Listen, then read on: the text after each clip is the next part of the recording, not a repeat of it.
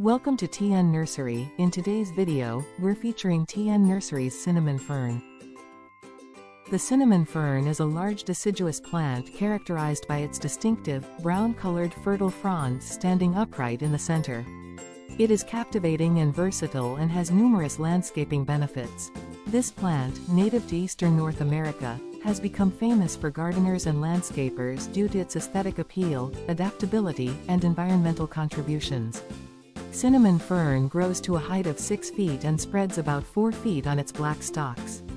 The unfurled pinnae are Kelly green on top, while the fronds in the center of the plant, which give it its name, are dark brown and resemble sticks of cinnamon because they grow straight up.